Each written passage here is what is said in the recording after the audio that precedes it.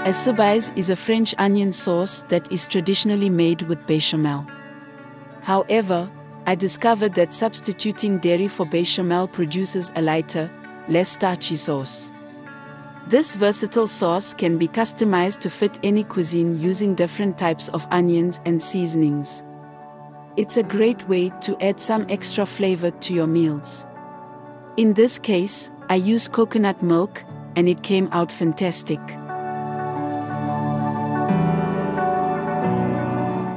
Sauté until onions soften and take on some color.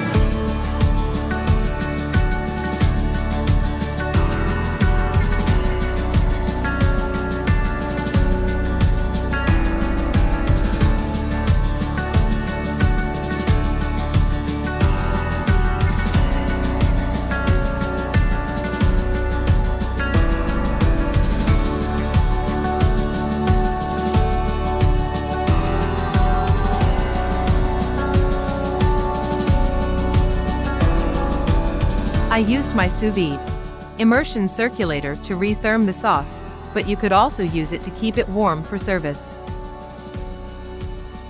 When cooking fish, you might notice a white substance seeping out of the fish as it heats up.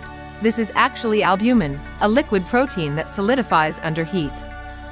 Consider adding a dry brine to the cooking process to prevent this and keep the fish moist. This will help minimize the amount of albumin pushed out as the muscle fibers contract. Imagine you were wringing out a wet towel. The heat is like a wringing motion, and the white substance is like the water being pushed out. You can keep your fish looking and tasting its best with a brine. The brine will enhance the flavor, strengthen the texture, and help the cooking process.